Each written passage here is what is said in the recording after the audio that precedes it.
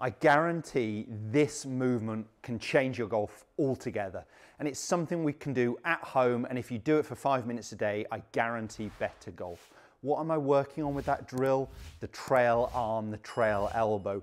We need it to do this in the backswing, and I'm going to talk a little bit towards the end of the video about the downswing move, but let's start with the backswing part here, because if we get it good here, we're generally going to be in a good shape, good delivery position into impact. Now, what are the key parts here?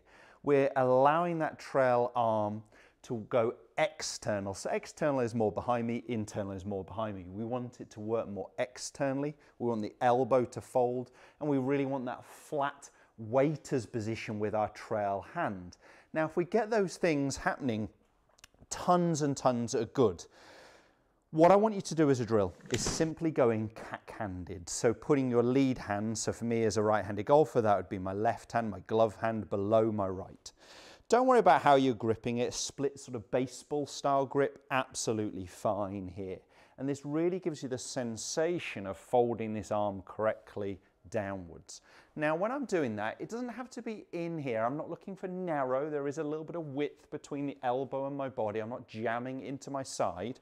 But what I will feel here as I make this move is that the lead arm will stay nice and connected away from close to my body, rather than this movement where I've got this big separation. So it's great to work on that takeaway movement as well. Very quiet with the wrists in that first movement, but it's really going to give me that sensation of allowing this arm to fold and work more externally in the backswing. And if I get that happening, look at that right hand position, almost fingertips behind me here. That's that waiter position I'm really looking for. Now, I know I'm actually not getting a proper waiter position. I'd have to stand upright. I'm not flexible enough to get my hand there while in this position, but that is the motion, isn't it? That's the same as that. So I'm trying to feel like my fingertips are more back. Now, look at that lead wrist angle when that happens. Nice and flat, the club is very neutral. So many golfers struggle in their backswing with this type of movement where the arm is starting to rise and separate away from their body too much, and they're not getting that waiter position with their trail hand. And because of that, they struggle often with the swing path, definitely with the club face position, and they are two vital areas. So if we can be good at the top of the backswing position, I'm really just looking to maintain that position in the downswing. And what do you start to see here? My elbow is still flexed. My elbow is moving in front of me and in front of the wrist. That's a great delivery position, very much like a throwing motion into impact. And I've recently filmed a video talking about this movement into impact, the role of that trail arm and wrist through impact. So I won't discuss it in huge detail, but I'm going to put a link just here that I think is well worth checking out, very much along these lines in this topic. So huge move. But if we're good here, we should be good into this delivery position.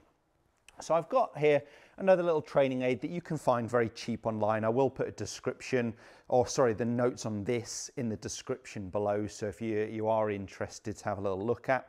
But it's just a right angle effectively, isn't it? And I'm going to hold this handle with my lead hand. And it's just got a little strap at the end here for my right fingertips, so my trail hand. My elbow is just going to sit in that right angle. And I like this actually for working on the downswing parts. Let's jump into this. We're allowing that arm to fold correctly in the backswing, just like I did with that cack-handed drill, which is where I want you to start and what I'd suggest is worth doing for those 5 minutes a day. That's my top of my backswing position. Now in the downswing, I'm just feeling like I'm pulling with my lead hand slightly towards the golf ball. And that gets my arm out in front of me. I get too many golfers in the downswing where they're trying to jam their arm downwards into their body. And when they jam their elbow in, the elbow's moving behind me external, but the hand is moving very much in front of me, almost throwing the club too steep over the top, and often sacrificing that club face position as well. So the lead hand has to move down and out and in front of me to allow this trail elbow to work as I want at the start of the downswing. So that's the movement into delivery here. That's the position I'm really looking for. And again, that cat-handed drill can work on the backswing and the downswing. So split your hands, allow that elbow to fold. If we're good here, it's so much easier in the downswing. But it's moving out and in front of me into that delivery stage. It's not in here. Look at the difference. That's my elbow in behind me. Look, I've thrown the club way outside. I've ended up with a very steep shaft angle. So we're not allowing that club shaft to shallow as it should. That's that delivery position we're looking for. The club head is just behind my hands. Feel it. Allow that trail arm to set. Then try and put that arm in that position. Then feel it with the golf club. And put your lead hand to your trail hand. So elbow pointing down, way to right hand position. That's where I really want to be. So very, very good exercise. Well, you could always start hitting golf balls that way, couldn't you? You know, I might not have had the club face as I wanted it and my grip as I wanted it, but just to start with, even if I was doing that off a small tee, I wouldn't worry too much about the direction, but maybe a good drill to start with when I'm trying to hit some golf balls. I'd definitely then suggest doing some where you stop at the top, and you could either look back in the mirror or obviously review on video.